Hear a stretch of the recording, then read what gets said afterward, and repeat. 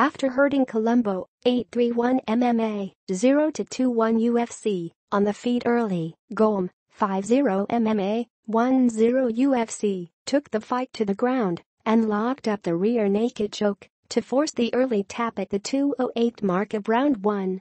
Following the fight, the 37-year-old Colombo announced his retirement from MMA.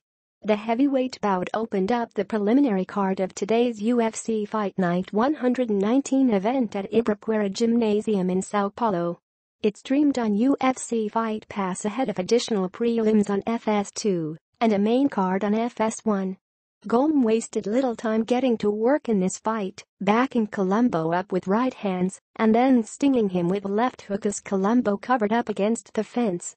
But just as Colombo seemed to be finding his legs standing up, Golm tripped him to the mat and landed in full mount, ready to do more damage from the top.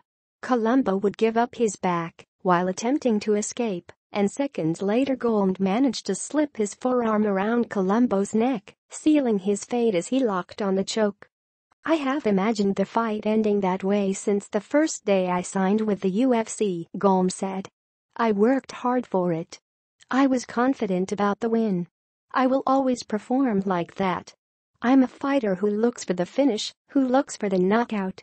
To debut in your hometown is always good, and the fans' support just gave me more motivation to win this fight." With the win in his UFC debut, Golm remains perfect as a professional.